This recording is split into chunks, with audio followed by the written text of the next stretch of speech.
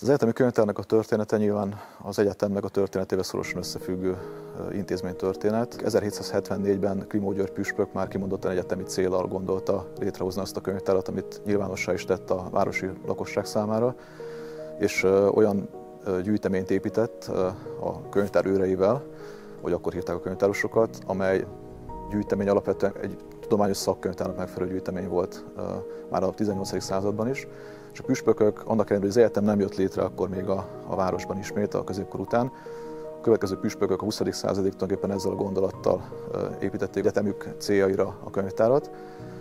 Ennek a végkifejlete az 1923-ban jött el pontosan az Erzsébet Tudományegyetemnek a Pécsre költözése kapcsán, amikor Zichy Gyula püspök átadta az egyetem gondozásába ezt a püspöki gyűjteményt.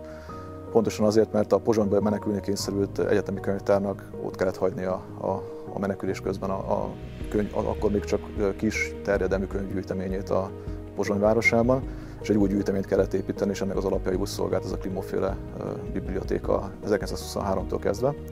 És erre épült rá aztán az Erzsébet Egyetemnek a 20-as, 30-as éveiben az egyetemi könyvtár, ami már tényleg az Erzsébet Tudományegyetemnek a saját gyűjtőkörében szervezett könyvtára volt. Kiváló könyvtárigazgatók dolgoztak ennek a gyűjteménynek a létrehozásán. A II. Világháború után pedig az egyetemi dezintegráció, ami a városban történt, ez nyilván a könyvtárra is hatással volt. Tehát itt van egy hosszabb olyan hiátus, ami az egyetem történetében is hiátus, és a könyvtár is leköveti ezt az időszakot. Azzal együtt, hogy egyébként itt is, ebben az időszakban is nyilván az egyetem különféle ágainak, karainak, különösen az Orvostudományi Egyetemnek a fejlődése mellett a könyvtár, mindenkori könyvtár is tudott fejlődni ezeknek az intézményeknek. De valójában az igazi lendületet akkor kapta a könyvtárfejlődés ismét a városban, amikor az egyetem ismét az integráció útjára lépett, és a 1980-as évek végétől a 2000-ig tartó időszakig fölépültek azok a könyvtári elemek, amik mai napig az egyetemi könyvtár hálózatának a részét képezik. Alapvetően kari könyvtárakként ismerünk rájuk a mai rendszerben.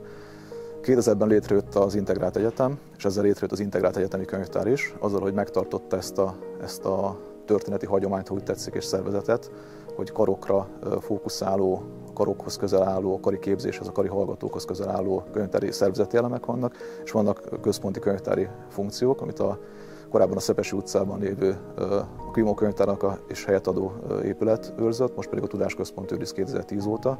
Ez a folyamat tulajdonképpen a könyvtár történetének a teljessége intézményi szempontból.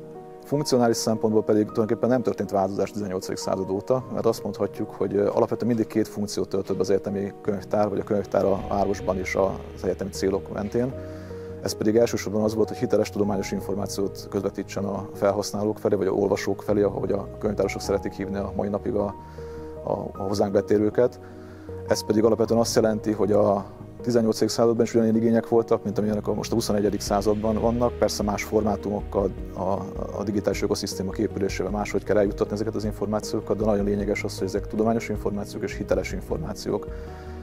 A másik funkció pedig az, hogy itt alapvetően ez egy humán intézmény továbbra is, mint a 18. században is az volt. Tehát ez egy segítő szakma, a könyvtáros, és itt a könyvtárnak a munkatársai, mindenkori munkatársak a könyvtárőröktől a mai kutatást-támogató könyvtárosokig, mindig is a frissen belépő egyetemi hallgatótól a professzorig szeretnének támogatást nyújtani a különféle tanulást-támogató, kutatást-támogató tevékenységek révén az oktatáshoz és a kutatáshoz.